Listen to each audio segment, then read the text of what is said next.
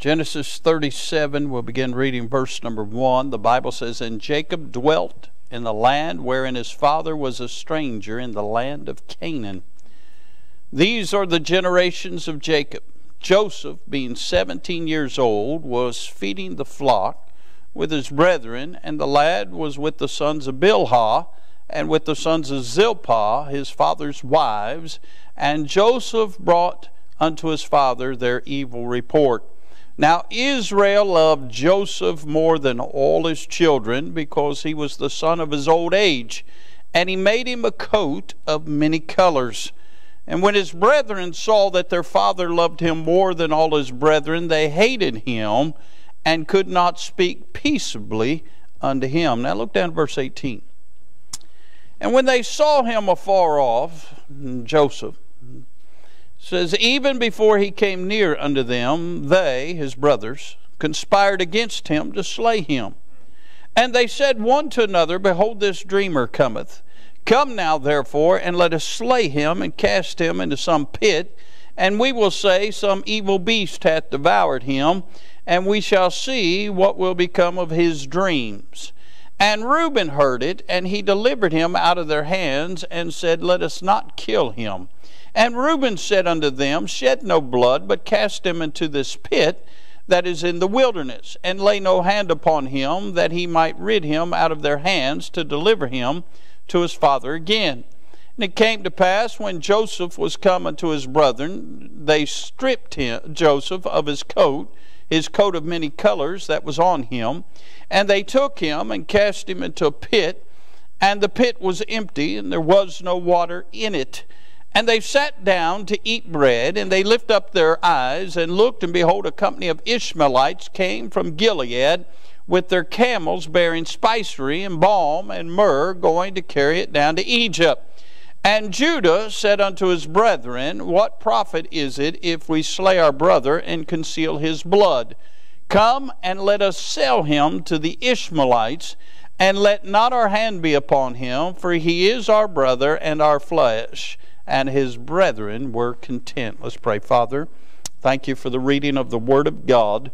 Help us now, enlighten our minds and our hearts to thy truth. And God, edify us and encourage us tonight. And Lord, use the message tonight to help us to be able to help somebody else. And Father, we'll thank you for it's in Jesus' holy name we do pray. Amen and amen. 42 generations from Abraham to Jesus. And 42 times in the life of Joseph, he is a type of the Lord Jesus Christ. I'm not going to spend a lot of time on Joseph tonight and those types. I'd like to. I preached one time on those coat of many colors. I preached colors that might have been in there and what they represent. There's so much preaching in the life of Joseph. But I do want to give you a summary of his life. We find, first of all, Joseph here in the pit in verse number 24. It says, "And they took him and cast him into the pit, and the pit was empty, and there was no water in it." We find he is forsaken by his very brothers and placed into a pit. We know the Lord Jesus came into his own, and his own received him not. I'm glad it didn't end there. It said, "But as many as received him, to them gave he power to become the sons of God." That's why Israel has suffered all they have for the last 2,000 years, because they rejected the Lord Jesus when he came the first time. We find Joseph in the pit, forsaken by his brethren. We find that they sell him to the Ishmaelites as a slave. We know that Judas sold the Lord Jesus for 30 pieces of silver. They sell him to the Ishmaelites. He becomes their slave. They get down there to Egypt, and the first thing that happens, they sell him to a man named Potiphar. We find that he's in Potiphar's possession. Potiphar notices the hand of the Lord's on Joseph. And so Potiphar doesn't make him a slave. He makes him a house slave and puts him over all of his household. So there he is. He's got the blessings of God on his life, even though he's been sold out by his brethren. But Potiphar's wife looks at him, and he's fair to look upon, and she desires to have him, and he refuses to take his master's wife, and he refuses to defile himself before God. And she lays hold on him, and he runs out, and she grabbed onto him, and as he runs out, he ran out of his coat, and she had his coat. When Potiphar comes home, here she is mad that he did not allow her to have her ways with him. So she lies to Potiphar and said that Joseph tried to force himself on him. So then we find he's at Potiphar's house, and he faces false accusations. His brethren forsake him. He's at Potiphar's house, and now he's facing false accusation. So Potiphar puts him in prison. He's in prison for a long time. While he's there, he gets confronted with two other fellows. The first one is a butler. It's Pharaoh's butler, ticked off Pharaoh, and Pharaoh throws him off into prison. And so he meets Benson, if y'all remember that show. Well, Pharaoh's missing his butler, so the butler gets out of prison. Now, the butler tells Joseph, said, if I ever get out of here, I'm going to put in a good word for you. Well, the butler gets out, and he forgot all about Joseph. Next guy shows up on the scene is Pharaoh's baker. So we got Buddy the cake boss. He had Benson and Buddy down there with him, huh? So the baker's there. And the same thing, he says, if I get out of here, I'll put in a good word for you. He gets out of prison, he forgets all about Joseph. So you find him in Potiphar's house, false accusations. He's in the pit. He's been forsaken of his brethren. Now he's in prison. He's forgotten by Buddy and Benson. Then there's a problem. Pharaoh has a terrible dream. And he puts out a big offer to anybody who can come and interpret this dream. All the soothsayers, all the wise men of Egypt, nobody can interpret this dream. What clicks with Buddy and Benson? Hey, we met a guy down there in prison. He's able to interpret dreams. So they bring forth Joseph. And he was able to interpret Pharaoh's dream. He predicted the famine. And so he told him, you better put out some food for the next 7 years. There's a great famine coming. Well, the Lord then blesses him in Pharaoh's sight, and Pharaoh puts him over all the kingdom. Can I say, when he's now in his old age, his brothers have to come to Egypt begging for bread. Amen. And he preserves his brothers, and he shows forgiveness. So we see a tremendous summary of Joseph's lives. I mean, you read the next 6, 7, 8 chapters, you'll get all that I just gave you. But here's my question. His brothers turn on him, throw him in a pit. Slaves take him down some to Potiphar. Potiphar's wife lies on him, thrown in prison. Then them two guys that he buddies up with, they forget him. Do you think Joseph ever got hurt?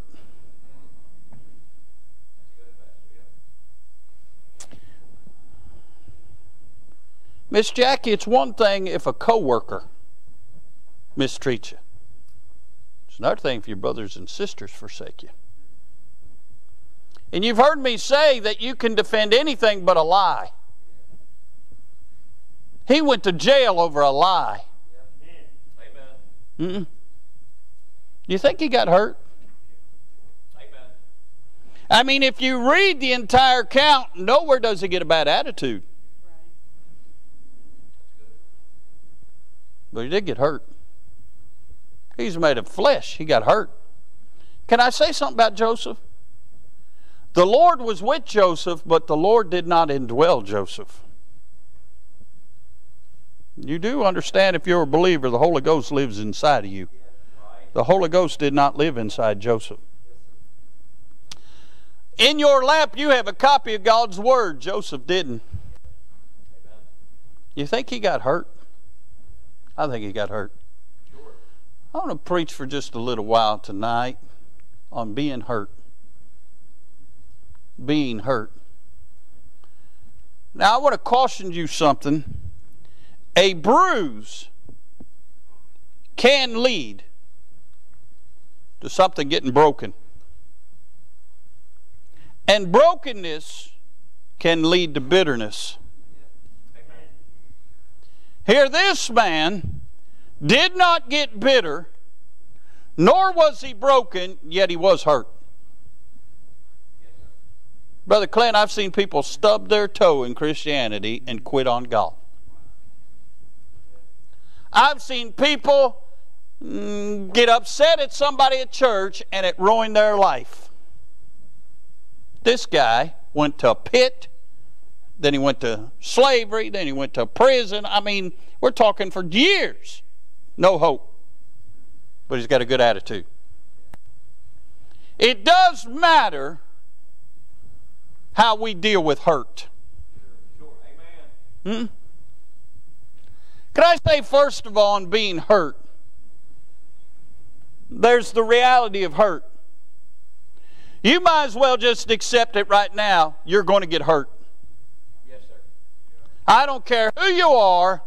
Don't care if you got a blue suit and a red cape and a yellow S on your chest. You're going to get hurt. Amen. Don't matter how young. Don't matter how old. You're going to face some hurt.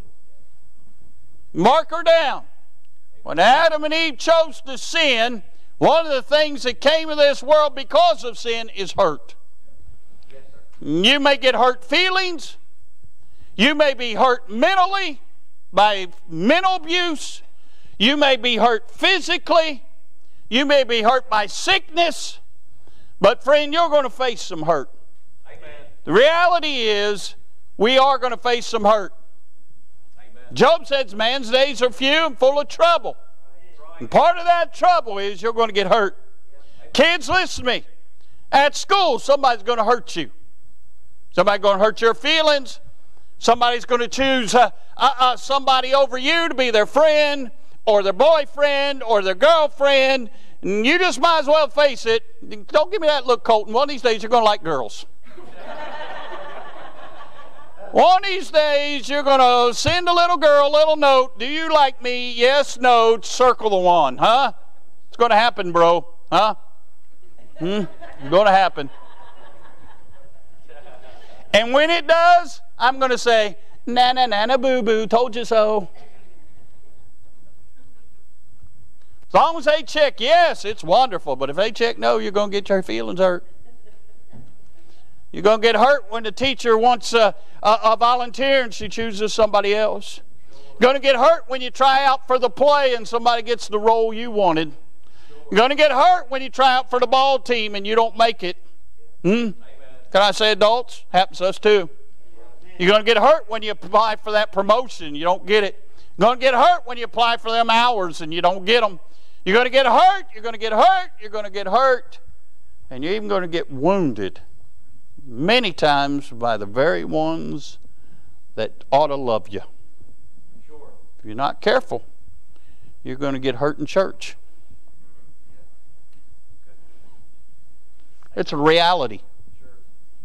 You're going to face some hurt. That don't mean you ought to like it.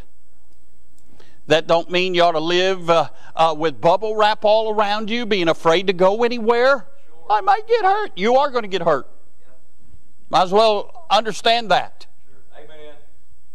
But I'd rather put myself out there and do what I'm supposed to do and get hurt doing that than hiding in a corner somewhere, because you're still going to get hurt. Amen, Pastor. The reality is you're going to get hurt. Can I say, secondly, you've got to understand how to react to being hurt.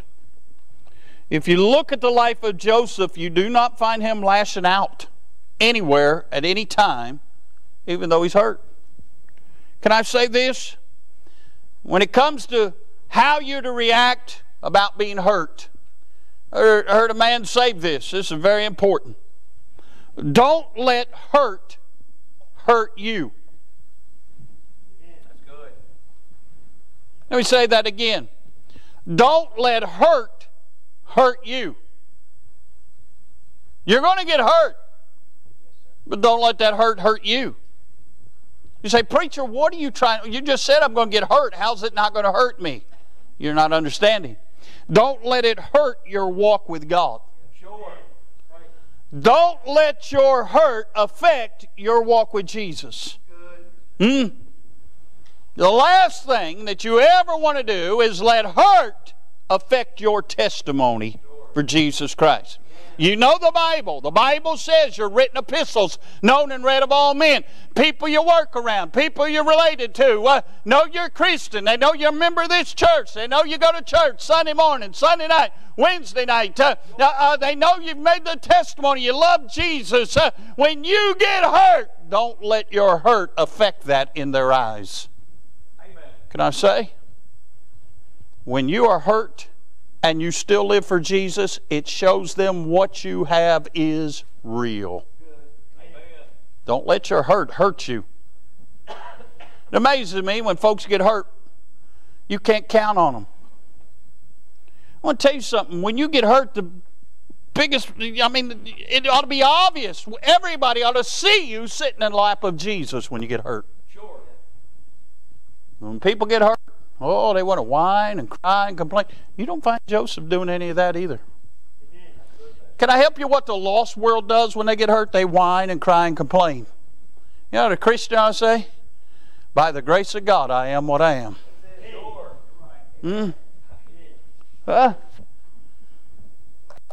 God told Paul after he prayed 3 times to remove his thorn in the flesh, he said, my grace is sufficient for thee. He says, my strength is made perfect in your weakness. Sometimes hurt comes from God to cause us to depend on God more. Don't let your hurt you. Don't let it hurt your walk with God. Don't let it hurt your witness for God. You know, there is nothing worse than somebody who claims they're saved and they live like the devil, they act like the devil, and they whine like the devil. It's nothing worse than that. And you all know people that claim to be saved and their life is no more Christian than the man in the moon. Amen. Can I say it is terrible when somebody claims to be a Christian, claims to go to church, and something happens in their life and they revert back to their old ways. Amen. What kind of testimony is that? That tells the world the grace of God is not stronger than your hurt. Amen. Don't let it hurt your witness or your walk. Don't let it hurt your worship of God. Amen. You ought to worship God whether you feel like it or not. Because He is worthy. I remember preacher Homer Smith. He's in heaven now. I remember one time him telling a story. He used to preach and he'd say sometimes you just got to shout on credit. You don't feel like shouting? You're really empty, don't have anything to shout about, but Jesus so good you just shout on credit. Because one day you're going to feel like shouting, you're paying it forward. Huh? Well, he said one time him and his wife was coming out of a meeting. They're driving down the interstate, and he said it was a monsoon. It was pouring, and he got a flat tire. He said he's out there, and he's having a hard time getting the tire off the car and getting it jacked up, and his wife's sitting in there, and he's out there grumbling. And she rolled down the window and said, "Shout on that, Dr. Smith."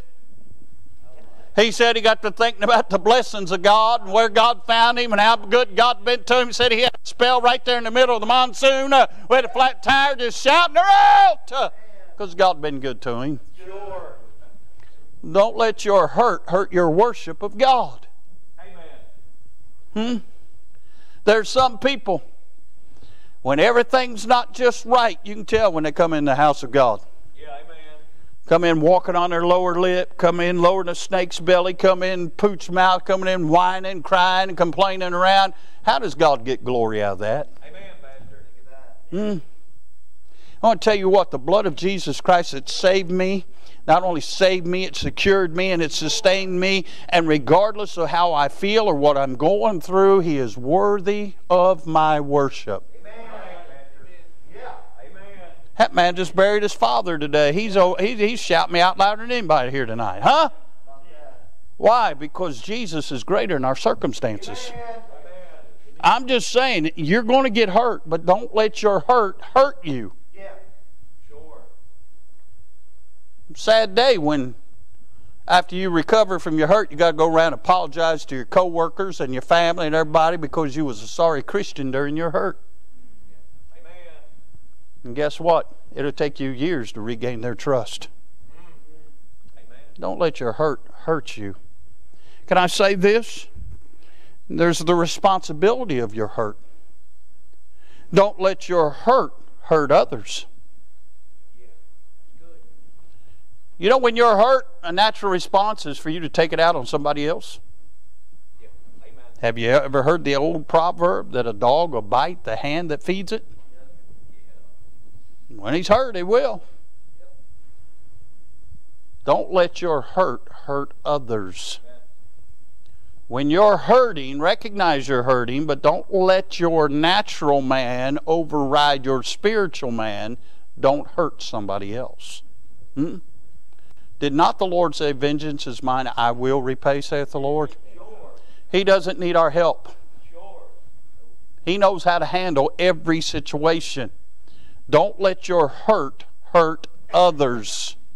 If you're in a bad mood, go get along with God somewhere and get rid of the bad mood and then come out and be a blessing to somebody. Don't let your hurt cause you to hurt somebody else. Again, the Lord may have put that thorn in your life because He wants to humble you. May have put that thorn in your life because He wants to use you. May have put that thorn in your life so you can learn to depend on Him more, so one day you can help somebody in the midst of their hurt. Sure. But don't let your hurt others. Can I say the first response or reaction is usually the wrong one? Amen. If you're like me, you get hurt. If you don't check your tongue, you're liable to say something that'll hurt somebody else. Be better keep your mouth shut. Amen. You're going to get hurt. Don't let your hurt you. And don't let your hurt others. There's the reality of the hurt. There's the reaction to hurt. There's the responsibility with hurt. Don't let hurt others. But then there's the revenue of hurt. You need to use your hurt to help someone else. Yes. Sure. In Joseph's life, in Genesis chapter 50 and verse 20, he says, but as for you, talking to his brothers, ye thought evil against me, but God meant it unto good, to bring to pass, as it is this day, to save much people alive. The revenue of hurt is for you to use your hurt to help somebody else. The next time you get hurt, if you'll get your mind off of yourself and look around to somebody else that is in need and reach out to try and help them, it'll help your hurt. Amen. The problem is, Brother Ray, when we get hurt, all we see is us and our hurt.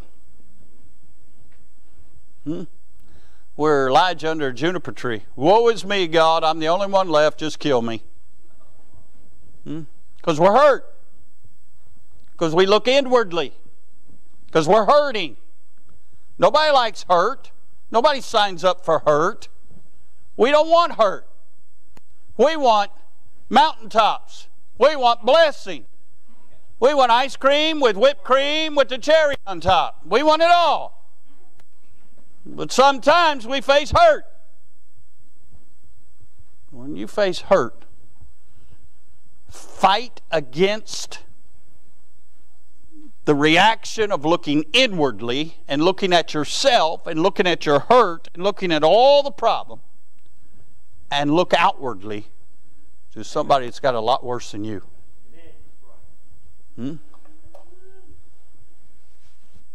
Those that have had your heart broken. It doesn't make much sense. But the old adage is, it's better to have loved and lost than to have never loved at all.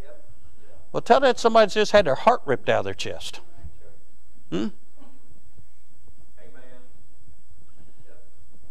But it is better to have known love than to have never known love. Better to have known love and lost than to have never known love. But next time your heart's ripped out, why don't you look up and see one that's never hurt you? One that's loved you with an everlasting love. One who is love. And then after you look to Him and He puts that balm of Gilead in that ripped out heart, then look outwardly and you'll find a lot of people that need some help and need somebody to care about them. My dear friends, it's so easy to focus on our hurt. Amen. And when we do, we lose sight of the ministry in hurt. All things work together for good to them that love the Lord, that are called according to His purpose. Amen. It's not always easy. When you're hurting, the last thing you want to do is be a blessing to somebody. You want somebody to be a blessing to you. But can I help you? The secret in God's economy, did not Paul say His ways are mysterious? The secret to how God works is when you're hurting and you reach out to be a help to somebody else, that's when you do get the blessing. He dumps it on you because it's more blessed to give than to receive, even when you're hurting. Somebody once said, give till it hurts. You'll just see how good God is. There is a revenue in your hurt. And the revenue of the hurt is by being good to somebody else. Amen. You yourself will receive a blessing. Use your hurt to help someone else. Then I thought about this. I mean, there's the reality of hurt, the reaction to hurt, responsibility of hurt, the revenue of hurt, but then there's the reward of hurt. When you are hurt, and when you're hurt for doing right and doing good, that is when you are most identified with the Lord Jesus Himself. Amen. He knew no sin, yet He became sin. There was no guile in His mouth. There was nothing that He ever did wrong. Even Pilate, when he judged Him, said, I find no fault in this man. Amen. Yet listen to what Isaiah said about Him. Isaiah 53:3. He is despised and rejected of men, a man of sorrows and acquainted with grief. And we hid, as it were, our faces from Him. He was despised, and we esteemed Him not. Surely He hath borne our griefs and carried our sorrows. Yet we did esteem Him stricken, smitten of God, and afflicted. But He was wounded for our transgressions. He was bruised for our iniquities. The chastisement of our peace was upon Him, and with His stripes we are healed. That chapter goes on to say, it pleased God to bruise Him. He was a man of sorrows. Jesus Christ only knew hurt. And yet, we're saved because of His hurt. Amen. The reward of hurt is when we handle hurt properly, we are the most Christ-like we will ever be. Christian means Christ-like. Yes, sir. When you are hurt and a person of sorrows, you are more like Christ than any other time in your life. Can I say this? A scar shows two things. It shows you've been hurt,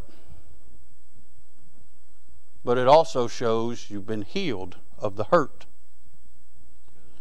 Too many people want their wounds to remain open sores. They want to live in their hurt. When you live in your open wound, you're no benefit to yourself, you're no benefit to God, and you're no benefit to anybody else. Nobody likes hanging out with a perpetual sore. Infections come from that stuff. Don't let the hurt of yesterday stand in the way of healing available today. Use your hurt to prove to the world that Jesus is greater than all our diseases. With His stripes, we are healed. Choose to live in the healing that God provides rather than the hurt that comes from being human. Don't let your hurt you. Don't let your hurt others. Use your hurt to help others. And let your hurt identify you with Jesus Christ by having the right attitude and the right outlook and making a difference in somebody else's life. Don't live in an open wound. Let Jesus Christ help you. So, preacher, you don't know what's been done to me. No, but I know what was done to Jesus. And you know what He said? Father, forgive them, for they know not what they do. Joseph said, you meant it unto me for evil, but God meant it unto good. Can I say this? Hurt hurts. But it's what you choose to do with your hurt that will identify you with being truly a Christian or a fraud and a counterfeit. Too many waller in their hurt and they dishonor Jesus. Yes, wounds hurt. Yes, misjustices are done. Yes, much of what we go through is undeserved. But you got two choices. You can waller in it, or you can let God help you through it. So how do you do that, preacher? He gave you the Word of God and the indwelling Holy Ghost to propel you over anything this world can throw at you. Yet most people, when they're hurt, they ignore the Word of God and they grieve the Holy Ghost in their life. Don't let your hurt you. When you get hurt, get in His Word, get on your knees, ask the Lord through the Holy Ghost to help you. He is our comforter. He is our peace. He is our hope and our joy. And ask Him to work out what has been put in. Because there is a balm of Gilead, friend. Don't let your hurt of yesterday define you today. Accept God's healing today.